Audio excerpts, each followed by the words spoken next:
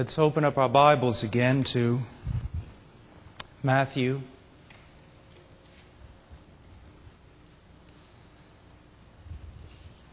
chapter 5. A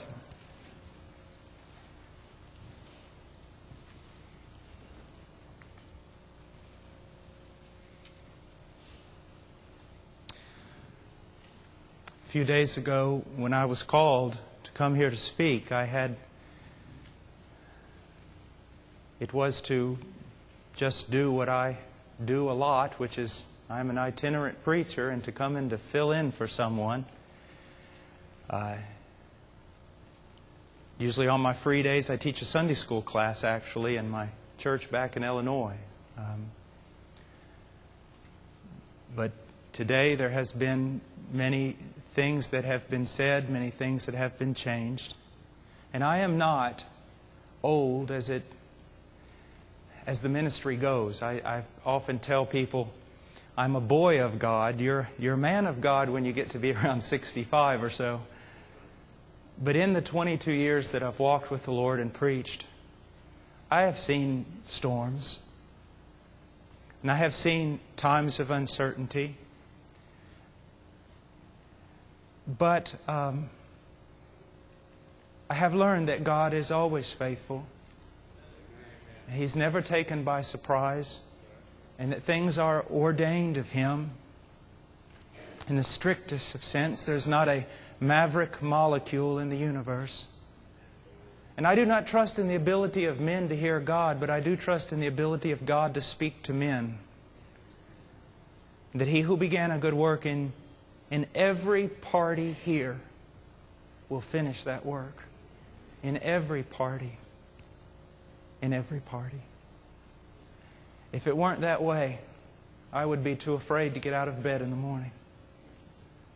Well, let's look at Matthew chapter 5. We understood in verse 13, first of all, that,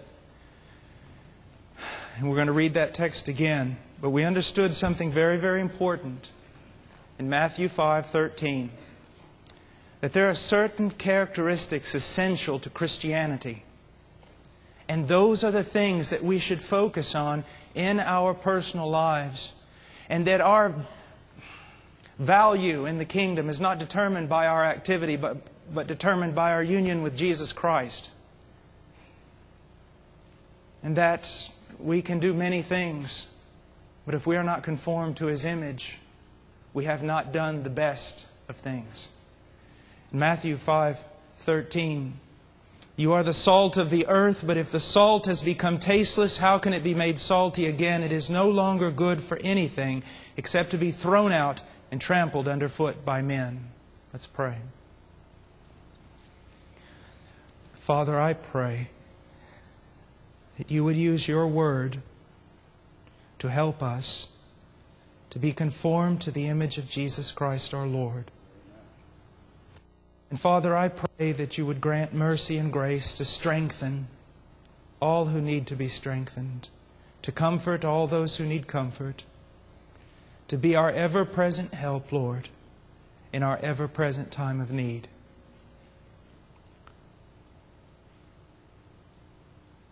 Amen. You may be seated. Now, I want to take a look once again at verse 13 quickly and then go back to the characteristics which we were discussing this morning. He says something very, very important. You are the salt of the earth, but if the salt has become tasteless, how can it be made salty again? It is no longer good for anything except to be thrown out and trampled underfoot by men.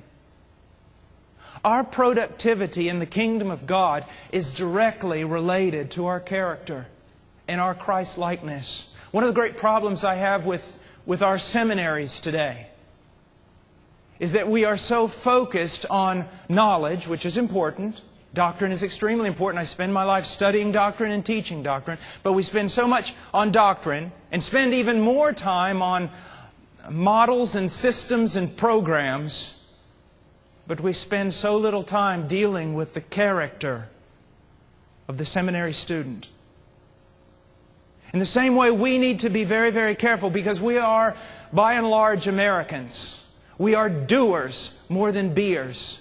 We are those who are active rather than those who sit and ponder the great truths and try to discern the character of our own being. And that needs to change. It truly does. Now, there is a balance. There are people who are always meditating and never do anything, and there are people who are doing things and never considering their actions or the character from which their actions come. And in all things, there is moderation, and in all things, there must be balance.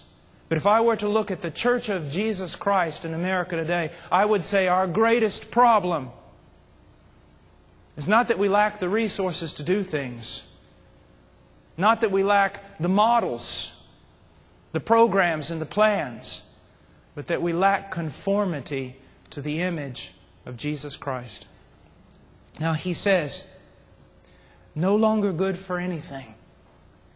Do you see how intricately our character affects everything that we seek to do in the Christian life and Christian ministry?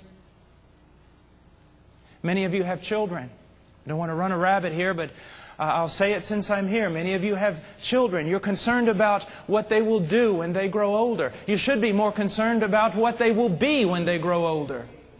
Because it matters very little before the throne of God what they become in this world. Rather, does Christ enter into their lives, and are they conformed to the image of Christ? It is all about character. It is all about Jesus.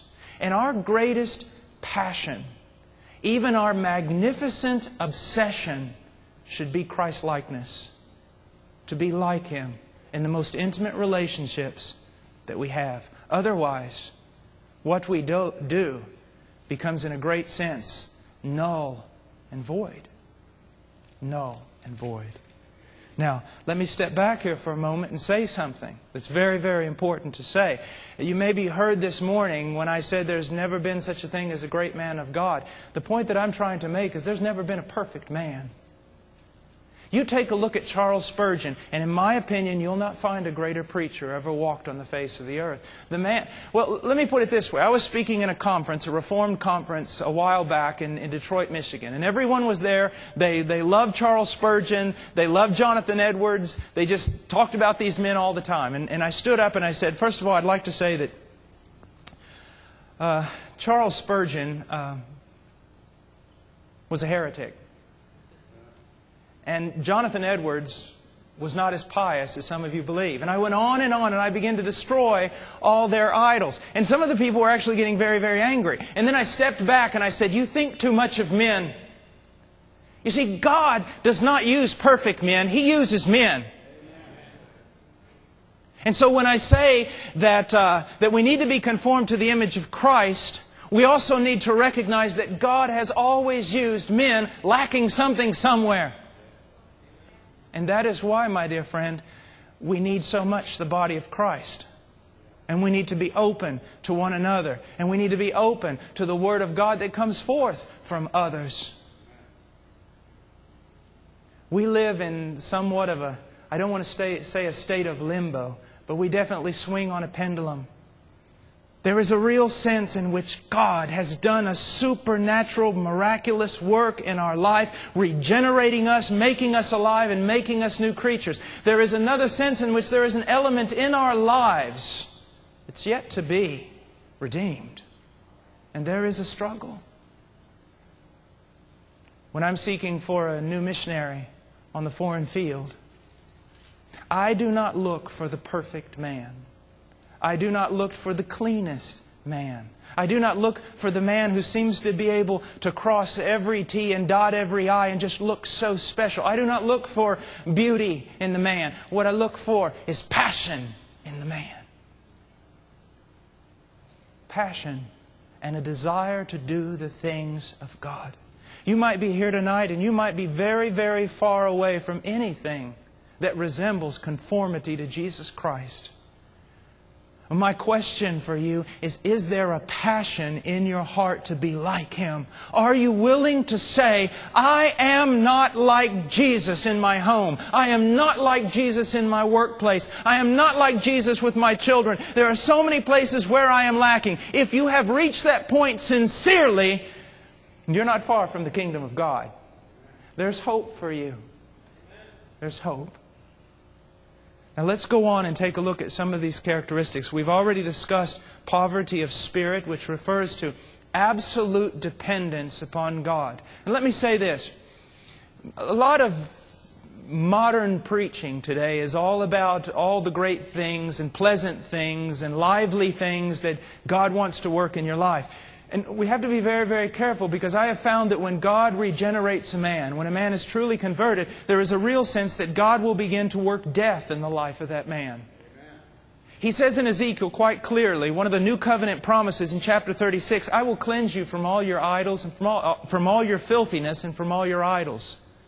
In order to bring you to a state of dependence upon God, He has to blow mighty winds upon you. He has to tear down the strongholds of your own self-confidence. He has to do whatever and will do whatever He has to do to bring you to a point where you recognize you can do nothing apart from Jesus Christ. Absolute dependence. Absolute dependence. Then we talked about mourning, which for the Christian is not a desperate thing. We mourn over our sin, but we're then lifted up and carried on the wings of grace. We know that our contrition will not end in despair, it will not end in condemnation, but the Lord of glory will raise us up. If we humble ourselves before the Lord, He will lift us up. He will. That's His promise. Blessed are those who mourn sensitivity to sin. Let me just say for a moment, step back, because each one of these things is a week's worth of study. There are certain things in your life, if you're a typical church with typical problems, there are some things in your life that dull your sensitivity to sin. And it's fraternizing with the world. There was a great violinist playing in Europe. And after he played, an old man about to retire. And after he played, a young man came up to him and said this, Sir, I would give my life to play like you. And the old man said, I have given my life to play like me. Do you want the Spirit of God to empower you? Do you want the favor of God upon your life? Do you want to see God working? Do you want to be sensitive? Do you want to have a quick ear and a willing heart? There are things you're going to have to leave behind. All the things and all the influences that dull your heart and make your ears full of wax, you're going to have to list those things and take them out of your life. One of the greatest problems in the church today is the influence of media and television and all sorts of things that just makes us so dull to true godliness. Church, do you want to be godly? Do you want to be quick to the call? Do you want to be sensitive to sin? It will come at a cost. It'll come at a decision. Some of you young men out here, you want to be used of God. Many want to be used by God, but few finish the race. Matter of fact, few even start.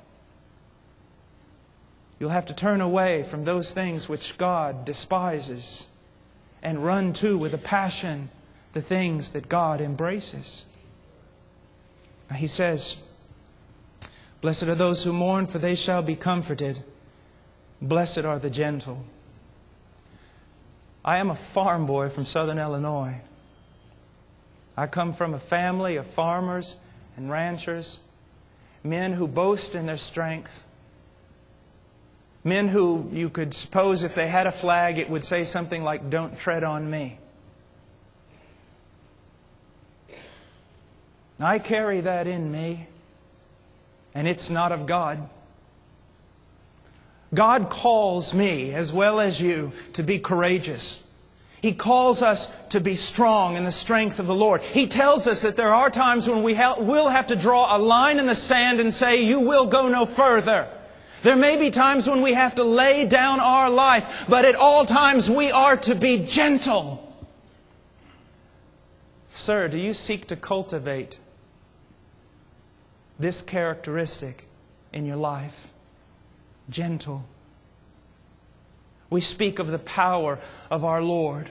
We speak of the courage of our Lord. And our Lord turns right back around and says, "Do not confuse me with the Romans. Do not confuse me with an empire of steel." Are you gentle? Do you think that's a womanly, feminine characteristic? Well, it is. But it's a manly one also. Blessed are the gentle, for they, what does it say about them? They shall inherit the earth. Blessed are the gentle. Now, whenever we want to define a term, we have to realize that Jesus Christ is the great definer. For example, if I tell you you need to be holy, when I say that you people need to be holy, I want you to know there are probably just as many definitions of holiness in this church as there is people right now. The question is, when I tell you you need to be holy, how do we discover what true holiness is? We go to Jesus Christ. And when the Bible tells us that we need to be gentle, where are we going to find a definition of that? Where are we going to find an example? And it is in the person of Jesus Christ. Everything you need to know is found in the person and teaching of Jesus Christ. So I want us to look for a moment at being gentle. And I want us to go to the book of Matthew, chapter 11, verse 28.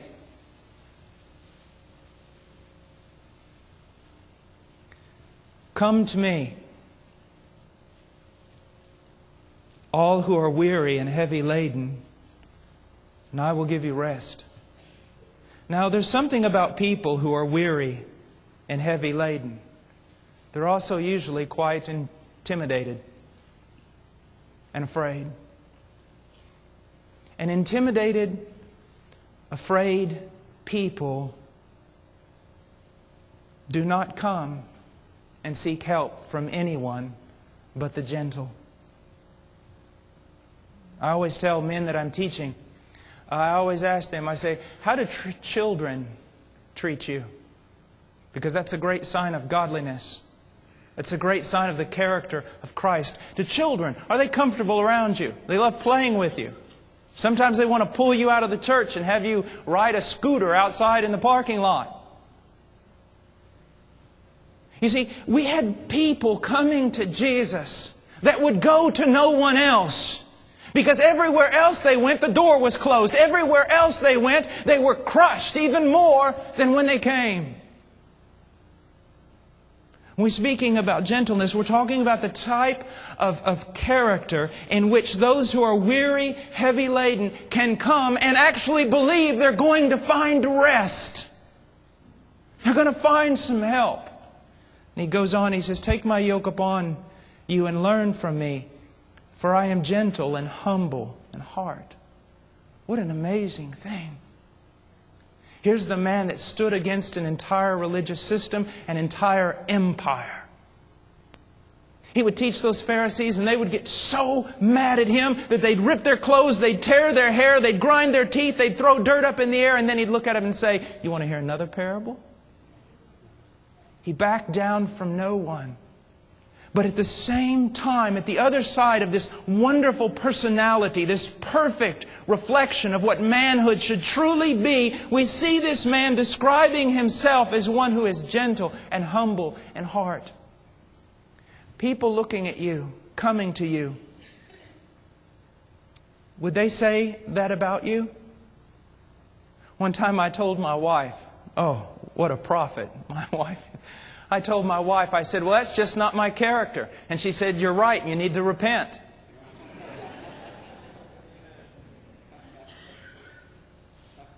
That's not the way I'm made. She said, but that's the way God wants to remake you. Come to me, all who are weary and heavy laden, and I will give you rest. Take my yoke upon you and learn from me. Now, so much teaching in the church today, and this is what's very, very difficult. You need to understand. It is not a hard thing for me to teach you. But it would be a terrifying thing for me to disciple you. Now, what do I mean by that? If I'm just teaching you from the pulpit, I can say some really good things and you all walk out of here saying, wow, that was really nice. Come live with me. He says, come to me, watch my life, and learn from me. Now there is where we find a difficult thing. He's saying, learn about humility by living with me. Learn about being humble at heart and kind and merciful and all these things. You want to know these things? Then come and live in my house.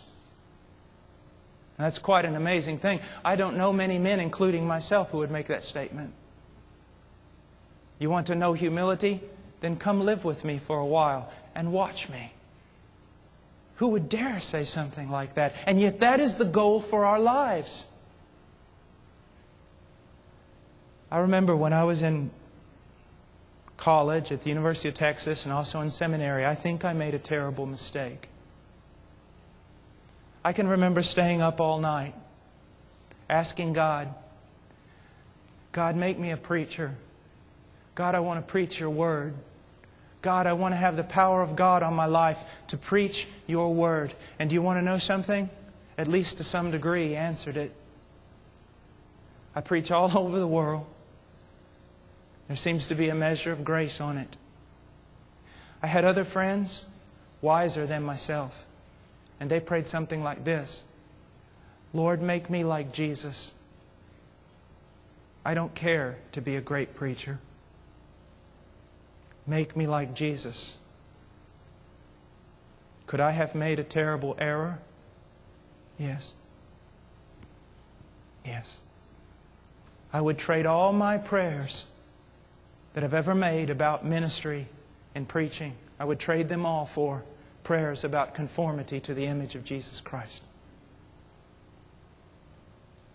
I would not feel intimidated at all if you asked me to teach on the biblical view of humility and gentleness. I can do that. I can go through the book of Proverbs and teach you that. What would intimidate me is if you said, Paul, can I come to your house and watch you for a while to learn about gentleness? That would terrify me.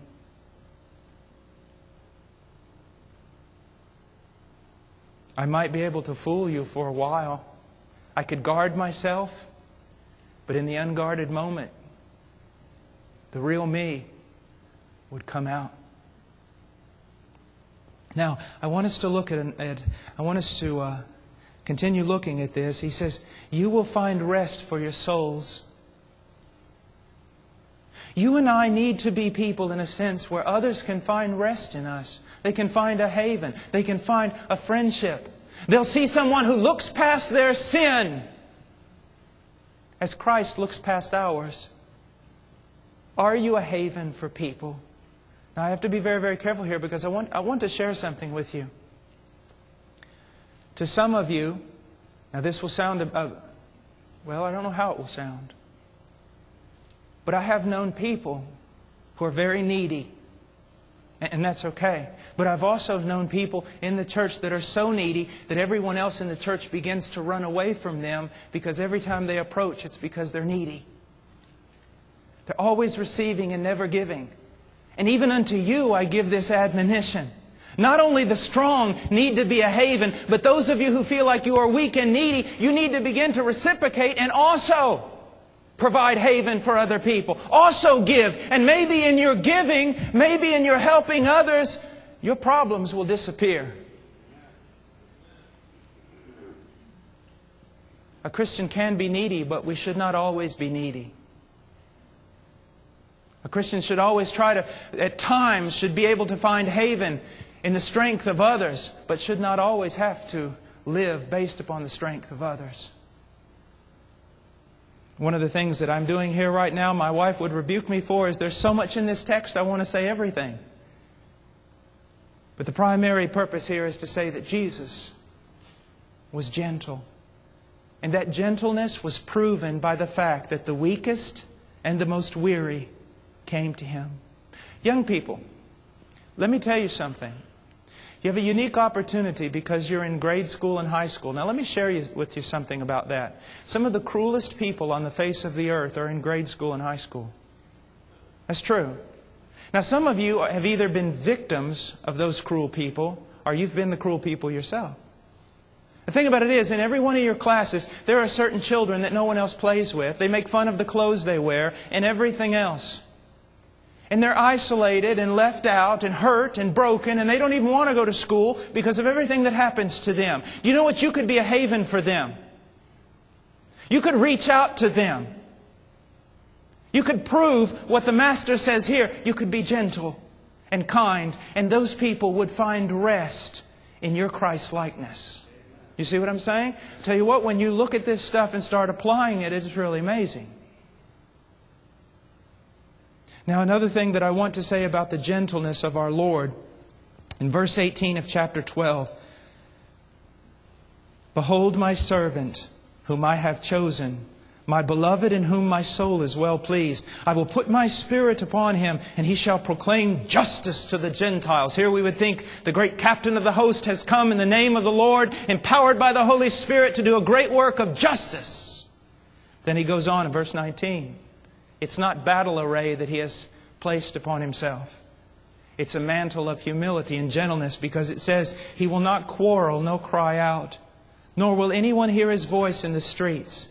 A battered reed He will not break off, and a smoldering wick He will not put out until He leads justice to victory. And in His name the Gentiles will hope. The most ungodly, pagan peoples of the planet will learn to hope in this mighty one of God.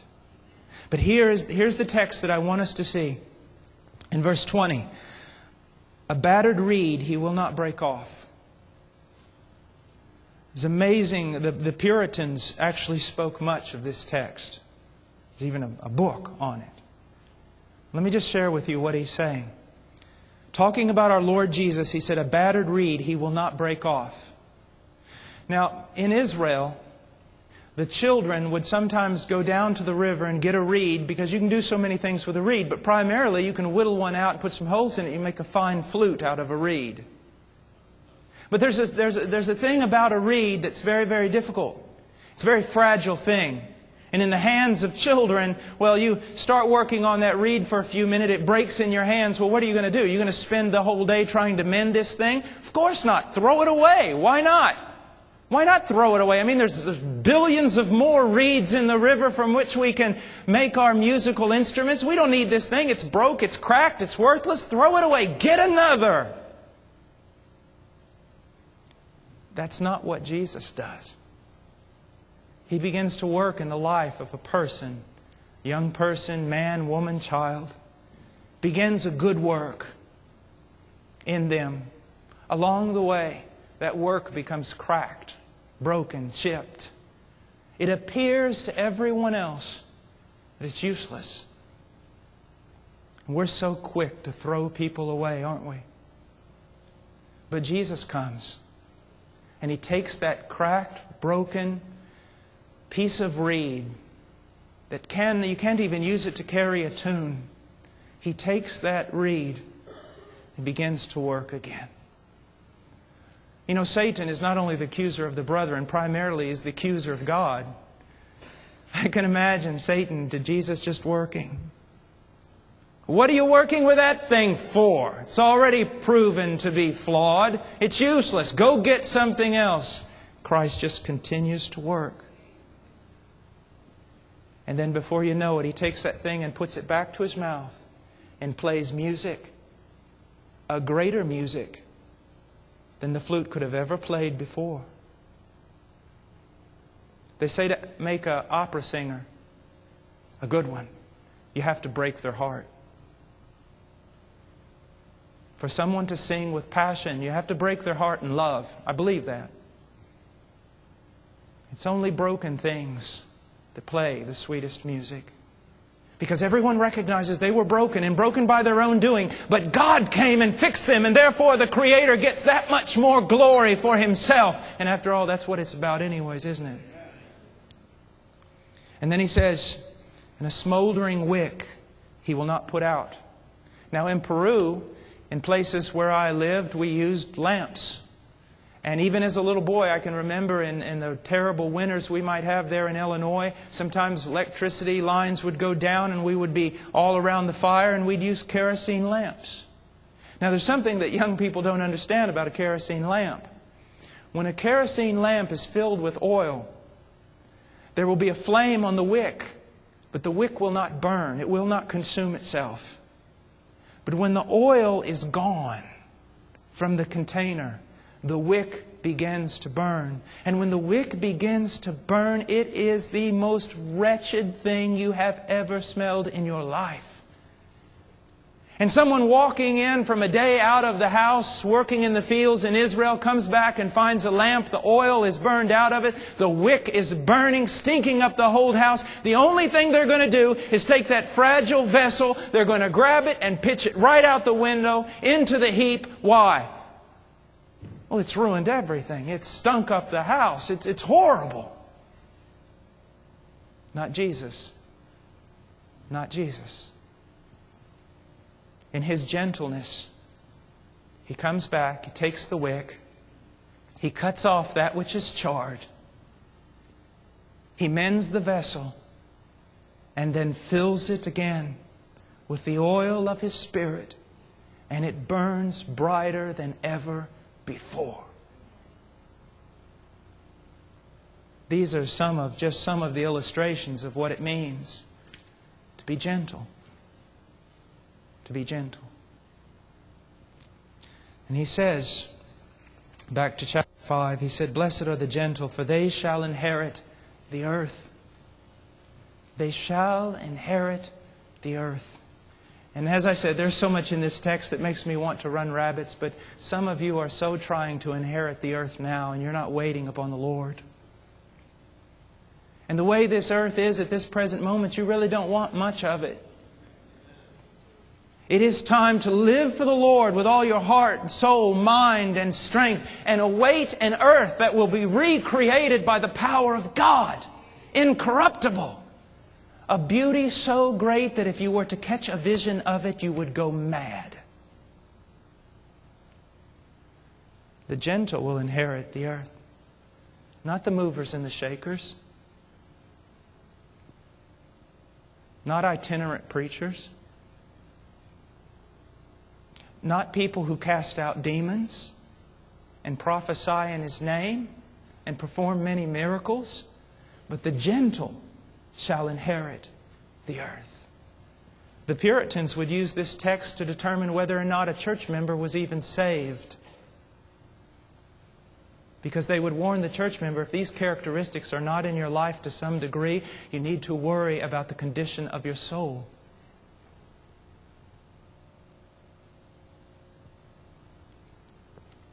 Blessed are the gentle, for they shall inherit the earth. Blessed are those who hunger and thirst for righteousness, for they shall be satisfied. How can I do justice to a text like this?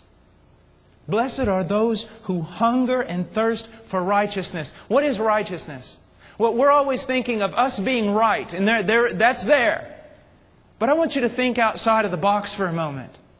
When you think about righteousness, they hunger and thirst for God's righteousness. They hunger and thirst for God to be vindicated. They hunger and thirst for God's will to be done on the earth, for God's kingdom to come. They hunger and thirst for every creature on the face of the earth to fall down in adoring worship. They hunger for God to get all the glory that God deserves. You see, when we look at text, it's always man-centered, isn't it?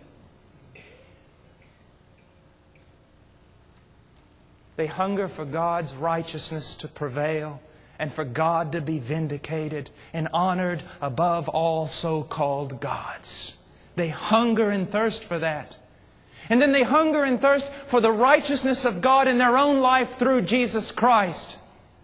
There are so many today who hunger and thirst for a type of righteousness. They're very zealous towards it, but it's not according to knowledge, and they are twofold sons of hell. They do all sorts of things in order to make themselves righteous so that they might be acceptable before a holy God, proving that they neither understand holiness or righteousness. When you and I hunger and thirst for righteousness in our own lives, it's primarily, as the Apostle Paul said, to be found in Him, to be found in Him, to be trusting in no one, no other thing but Him. I always go back to the Puritans because I like the Puritans. I don't agree with everything they say, but I like them. They spoke much when they talked about repentance. Now they would say something that's quite unusual. It's found in Hebrews, but it kind of catches us off guard. You've heard of repenting from dead works. They would say repenting from good works.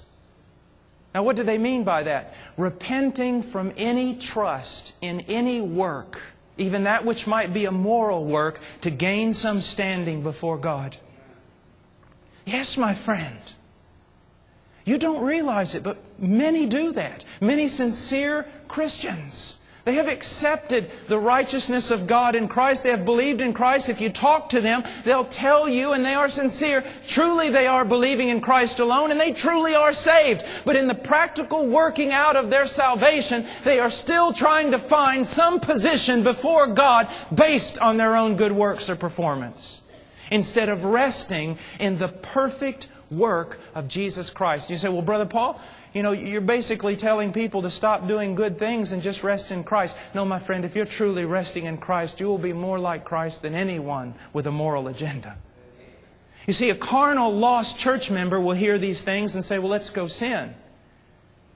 A Christian will hear these things and say, if grace is this way, let us follow the Master. Let us be holy. Now, hunger and thirst for righteousness also means a hunger and thirst in our personal lives to be more like Jesus. My dear friend, one of the problems that I see in some Reformed theology is this idea that the law is the supreme example of God's righteousness. And that if we want to be righteous, we need to conform to the law. And some people will say, on Judgment Day, the unbeliever will sit there on one side of the scale and the law be placed in the other and he will be weighed. That is not true. Let me tell you how it's going to work. The unbeliever will be placed on the side of that scale and Jesus Christ will be placed on the other side. The extreme, the maximum, the ultimate example of true righteousness and holiness is embodied in a person now. Not just 10 commandments, but in the person of Jesus Christ. That's why when we go to terms like holiness and righteousness, we identify those and we determine what they mean within the context of who is this person? Who is this Jesus? It's all about Jesus. Now, we do not throw out the law. We simply say that Christ is greater than even the law. Christ is our supreme example. Because I want you to know you can cross every T and dot every I of that law and be nothing more than a lost, hell-bound Pharisee. We ought to hunger and thirst to be like Jesus. Now, I'm going to give you an example. Some of you possibly have heard of T.W. Hunt, a great man of prayer. Has written many books. He was a professor of mine and kind of I considered him a mentor in a way in some things, and would go into his office and talk to him, and just amazing man of prayer. And I walked in one day in his office looking like something the dog had just drug in. And I'm just walking in, kind of like that seminary student I told you about this morning. You know, I'm so unholy, I'm so ignorant. And I walked in and he said, T.W. Hunt would always go like this. When he'd look at me, he'd go, Paul, what is it now? And I said, Dr. Hunt, I am so unholy. I am so unrighteous. I desire to be like Jesus. I desire my heart to be pure. I desire to just be holy. Oh, I'm just not content. I'm just miserable. And he's looking at me like this. And then all of a sudden, again, he went. And he stood up and he walked over to where I was seated. He put both hands on my shoulders and he said, in the name of Jesus Christ, I pronounce you blessed. And he turned around and sat back down. And I looked at him and he said, Paul, you don't understand what I just did. I said, no, Dr. Hunt, I don't understand what you just did. Paul, have you never read, blessed are those who hunger and thirst after righteousness? Paul, you walk into my office. You're not content about anything in your life. The only thing you want is to be more like Jesus. You want to be more righteous. You want to be more holy. You want to be more pleasing. He said, boy, he said, listen to me. You are blessed. He said, if you walked in here content about your spiritual state, it might be evidence that you're lost. Now here's the point, church. Many of the works of God in your life, Satan is twisting around to make you condemned. You sit there and you go, I'm just not as holy as I want to be. I'm just not as righteous as I want to be. I want to know His Word in a greater way. I want to be more like Him. And then you hear the voice of Satan. Yes, you're not like Him at all. Condemnation, condemnation. And you don't recognize that the words out of your mouth is not a pronunciation or a pronouncement of condemnation, but one of blessedness. Those of you who are content with your spiritual state ought to fear condemnation. But those of you who seek to be more like Him ought to worship God because He has done a true work in you. Blessed are those who hunger and thirst for righteousness. Now listen, for they shall be satisfied on all accounts. Dear flock, God will vindicate Himself. He has done it in the cross. And He will do it in the glorious appearing of the one who died. God's righteousness will prevail. His will be done. His kingdom will come. Whether this church participates in the work or not. So His righteousness, you'll be satisfied. If you're hoping for God to come back and prevail, you will be satisfied. Take heart. No matter how beaten down the truth is, no matter how much you see the truth twisted on television by heretics who preach in the name of Jesus, no matter what, you are going to see a day when you will stand there in the flesh and God will be vindicated before all men and all men will bow before Him and His truth will be proclaimed and honored. Count on it. It's going to happen. And being found in Christ, oh, my dear friend,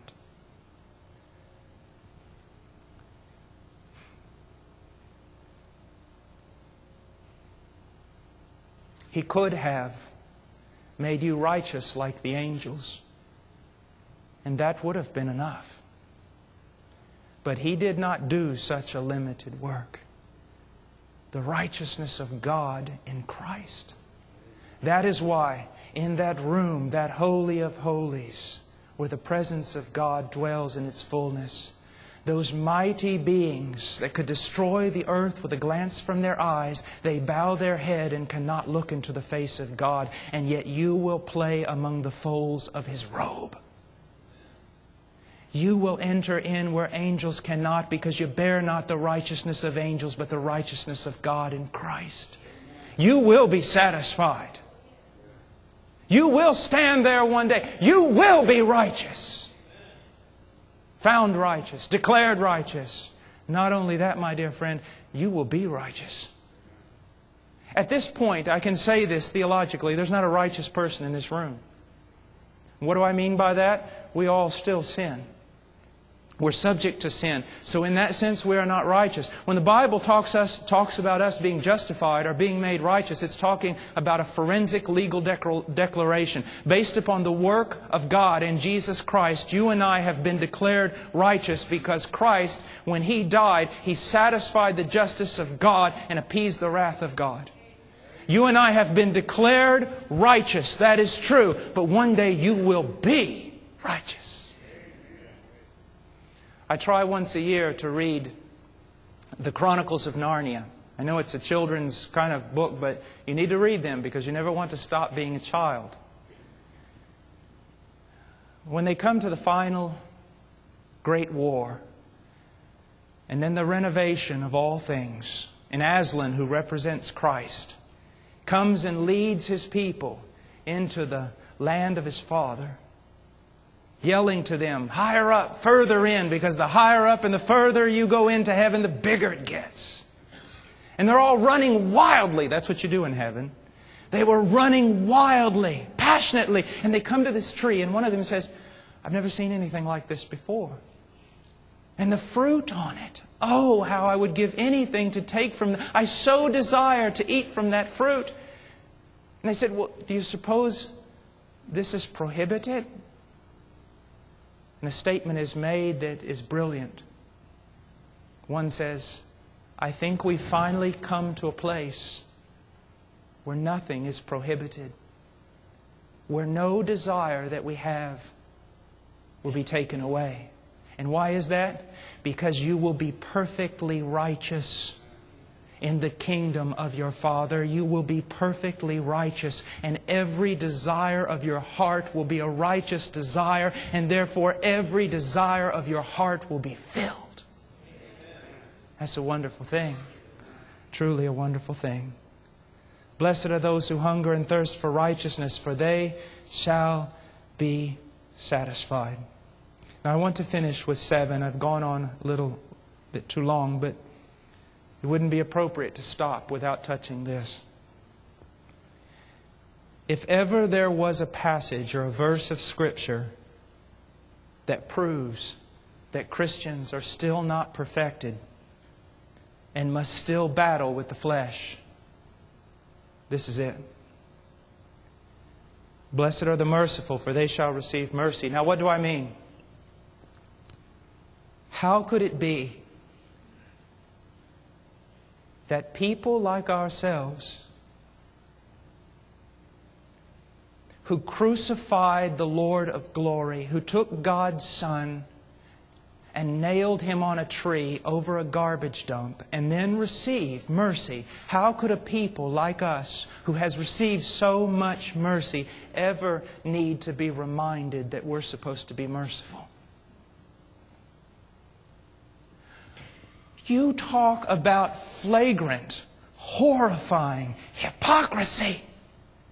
Is when someone stands up and just revels in the mercy of God and then cannot extend that same mercy to someone else. Well, you just don't know what they did to me. I don't need to know. That's never the issue. I'll never forget, in a church I was in, I was kind of known as, the very strict and all sorts of things, always preaching on holiness and righteousness. And one day a person who had committed horrendous atrocities came forward weeping. And you could just see the congregation just cringe. And I went and talked to them. They broke down even more and were crying and threw themselves down in the front of the church and weeping. Walked over there, I held them, I talked to them. I got a call later on. How could you even think about forgiving that person? We know they're a hypocrite. We know they've done this. We know they've done that. How could you embrace that? How could you do that? And I said, if there is no hope for that person, then I go to hell too. Then I go to hell too. I have to. Because if there's no mercy for them, there's no mercy for me. How many sins did Adam and Eve commit before they were cast out of the presence of God? One, picking a fruit. Yet my sins could not be added up on the greatest calculator, the greatest computer. Only in the books of God the extent of my sin is known. You see, it's just a question of who has sinned, not who has sinned more. Because once you've sinned, there's no other category. We as a people should always proclaim truth. We should never back down on truth. Never. We should always receive in mercy those who are broken. If not, we'll find ourselves broken and have no one in whom we can find shelter. Blessed are the merciful, for they shall receive mercy. Now, does this mean that if we're not merciful, God, we're going to lose our salvation? What does this mean? It is teaching us basically that the primary characteristic of true conversion, true Christianity, is mercy. If I have truly experienced the salvation of God, if I have truly experienced conversion, if I have tasted and seen that the Lord is good, if I have seen that He has shed His own blood for my soul, if my sins have been laid out before the divine panel and I've been pardoned in the name of Jesus Christ, then I must forgive. I must show mercy. I must help. My dear friends, there's enough destroyers in the world. Don't need another one. And prophets, those of you who are prophets, if you're not carrying a basin and a towel and a balm, then don't call yourself a prophet.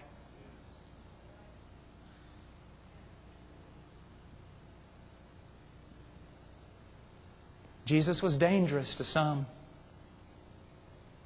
harmless to others, merciful to all who sought mercy. Merciful to all.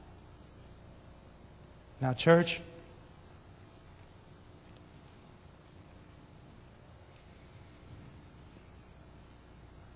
God will be faithful to you. Upon that one thing you can count. Now, let me ask you a question that will determine your spiritual maturity. Do you need anything else? No. God will be faithful to you. And God will be faithful to the man who has left here. God will be faithful to all His people. And He will finish a perfect work in every one. And on that great day, we'll stand there and be found in Him. Let's pray. Father, please help. Please help your people. Strengthen them. Help your servant and strengthen him. Oh, dear God, you are much bigger than all of us. I pray for your help. In Jesus' name, amen. In the worship, what I would like to do is just worship the Lord, a song of worship. But I want to tell you something. I want to extend something. If there are elders here, and if anyone here needs counseling tonight, you go to them and they will counsel you. They will stay here until 6 o'clock tomorrow morning if necessary. Okay? If you need help, you come to somebody. It's not just going to be 5 minutes, thank you, go home, sign a card. No, if you need somebody, somebody will stay here with you until the cows come home. Until what you need has been met by a gracious God. So we're going to sing, but after this service, if you need help, you go to them. All right? Amen.